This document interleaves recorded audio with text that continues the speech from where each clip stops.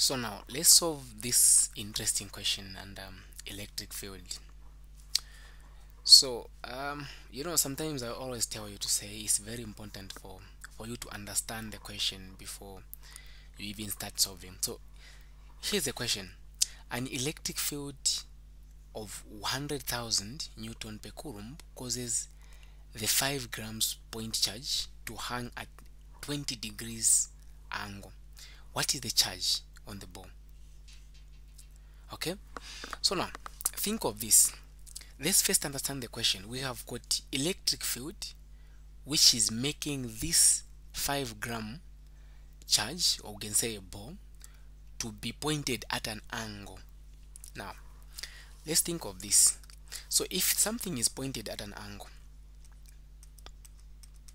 let's say this has been pointed at an angle, and here is the angle here, and here is our charge, which we don't know the charge definitely, and the angle is 20 degrees. As it is swinging, there is a force of gravity which is pulling this board down. Okay, so that force, I'm going to say it is mg. Okay, now we are saying that this electric field, it is causing this ball to hang at an angle. So for it to cause this ball to hang at an angle, meaning that it is moving in that direction, meaning that is our electric field, which is 100,000 Newton per Coulomb.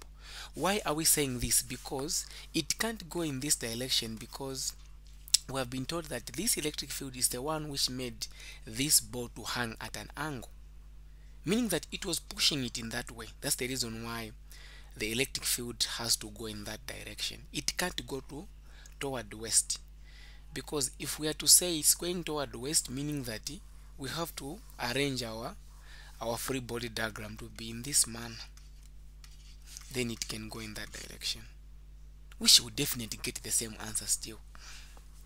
Okay, so that's why when you understand the question, especially physics, it will be very much easy for you to know what we are talking about.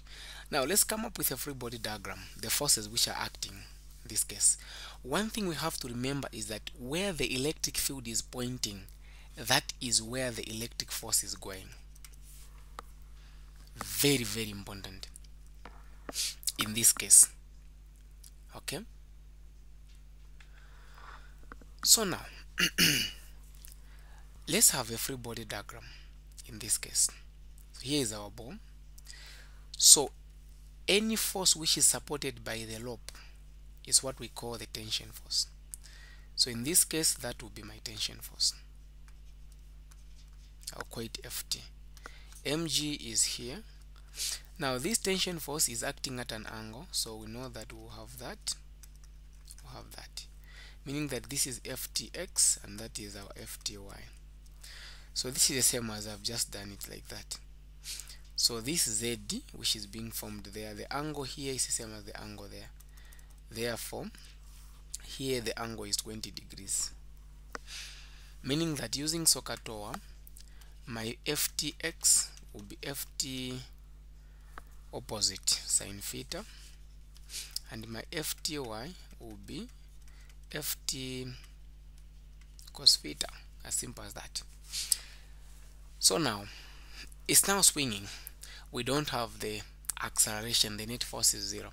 So there's the summation of all the forces in y direction. We have Fty pointing upward minus Mgy. This minus is for Mg because it's pointing downward. So here 0, since it's not moving. This is Ft. Ft can be replaced, Fty can be replaced by Ft cos theta minus Mg. I shift this to the other side, same as I have got Ft cos theta is equal to Mg. Our goal is to find the charge. Here I don't have any I've got the tension force, and I'm not interested in the tension force. Let's call that one as equation 1. Let's work around with the forces in x direction. The summation of forces in x direction, we have got the force which is moving in this direction, which is the electric force. So I'll put that minus, there is Ft moving now in that direction. Now the tension force, the arrow here, when we go back to vectors, the arrow is there. That's why here is pointing up, then it has to go there. So the arrow for ftx is pointing toward the negative x-axis. That's why it's negative ftx. Since it is not moving, this will be replaced by 0. So we'll have this minus ftx is ft sine theta. If I shift that to the other side, it's the same as ft sine theta is equal to fe. That sometimes you're already confused. Why am I not shifting this to the other side? It's the same. In fact, here I've just shifted, but in a case of this, here I've shifted this to the other side. That's why it's like that. But here, why didn't I just shift this to the other side? It's the same thing. I shift this to the other side, it's the same as this. Okay. Then now I'll call this equation 2. Now let's remember this. These equations which we have just come up with here, one thing we have to remember, want to find the charge. There is no equation which is giving us anything to find the charge. So we should remember that electric field is also given by the electric force divided by a charge. So we can make electric force as a subject of formula. So it will be electric field times a charge, meaning that where there is electric force, I can replace it with electric field times a charge, because I have the electric field and I want to find the charge.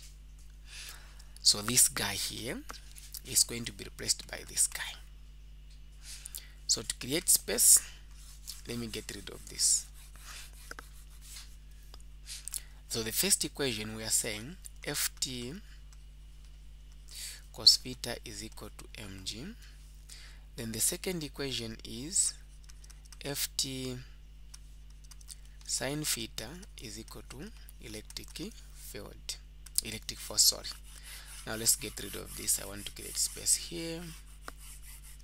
Now we are saying that where there is electric force, we'll replace it with electric field times the charge, meaning that ft sine theta will be electric field times the charge.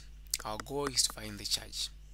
How can I eliminate the tension force? Let's make the tension force as a subject of formula in the first equation. In the first equation, which is ft cos theta is equal to mg, let's divide both sides by cos theta. Even here, cos theta. What do we expect? These will cancel. We will have ft will be equal to mg cos theta. So where there is ft in this second equation here, I will replace mg divided by cos theta. So I'll say mg, I've got divided by cos theta, then times sine theta is equal to EQ. So what is sine divided by cos? Is tan. So we'll have mg tan theta is equal to EQ.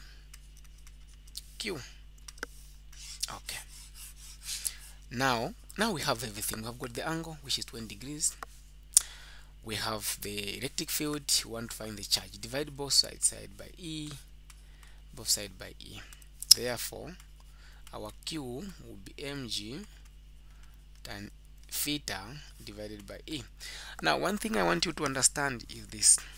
From these formulas, from this formula here, before we even continue, let me explain something. From these two formulas here, the first formula and this one, when I combine them, I get to find this.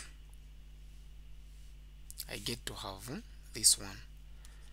Mg tan theta is equal to EQ. Here I can find anything which I want. I can find the mass, I can find the electric field, I can find the Q. I can also find the electric force if I've been asked to find the electric force, because I will replace this with electric force. You see? So anything you're going to be asked here, as long as you reach at that point, you see what is missing. Then start now substituting. Plug in the values, see what is missing, find it. As simple as that. So in this case, let's go ahead and see what our charge is going to be. The mass is 5. Now this 5 we convert it to kgs, is divided by 1000, or just say 5.0 times 10 to the power negative 3, then times 9.8 times 20 degrees divided by 100,000. What is our Q? So our charge will be equal to,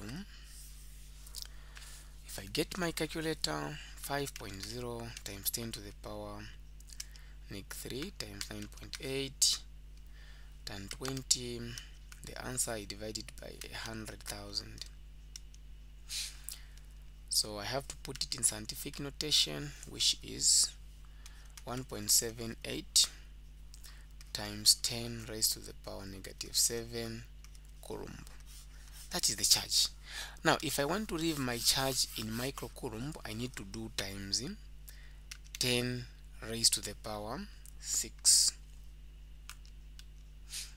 meaning my answer in microcoulomb, it will be 0.18 microcoulomb. So you choose. It's either you report your answer in this, in coulomb, or in microcoulomb. Both answers are correct. As simple as that.